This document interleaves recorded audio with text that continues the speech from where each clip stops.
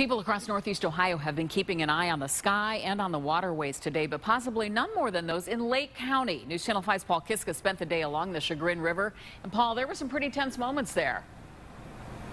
Boy, for December, this is some early ice buildup. You usually see this later in the winter, but around 2 o'clock tonight, major ice jam here on the Chagrin River from Willoughby out here to East Lake.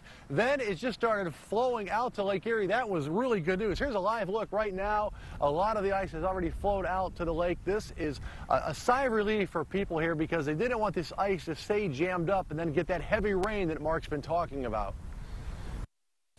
This stretch of the Chagrin River in East Lake looks calm, but upstream in Willoughby Hills, the ice was building, so was concern over flooding.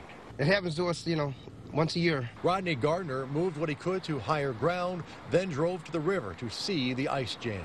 Well, everybody's got their eye on it now because we're expecting the rains to come in heavier tomorrow. So I live on King, and everybody's got their eye on it down there. City workers rush to clear catch basins before the heavy rain hits this weekend.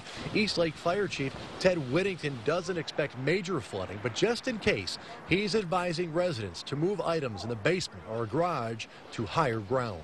At this time of year, any time of year, when you get that much rain, there's a potential for basements to get affected. And, a lot of the residents in this community are still, recovering from the floods we had during the summer. By afternoon, the ice jam broke free and started flowing out to Lake Erie.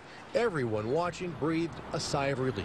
So everything's flowing well, and it's the first step. We're still concerned about the 3 inches of rain we're supposed to get tomorrow, but this here has helped us immensely. We've been here 8 years, never had a drop of water inside the restaurant. The river runs right by Trader Jack's restaurant on Lakeshore Boulevard, where everyone's holiday wish is the same, for this ice flow to keep moving before the heavy rain hits. This weekend, we got a busy weekend planned, so sometimes it's fun just to even watch the water, go by. Hopefully, nobody gets flooded out. By 4 o'clock today, the ice flow came to a grinding halt.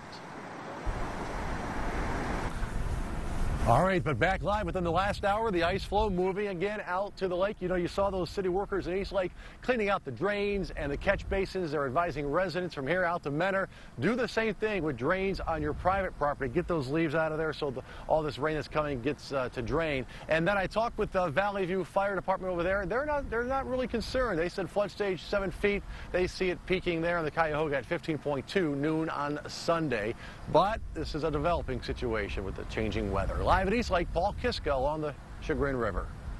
Paul, thank you. Well, even if you don't live in a flood-prone area, you may still come across floodwaters while driving around this weekend. Remember, don't drive around barricades. There is a chance the road or bridge may be washed out.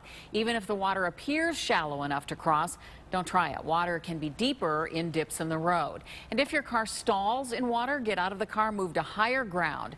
Stay with News Channel 5 and NewsNet5.com through the weekend for the latest on the rain and any flooding in our area.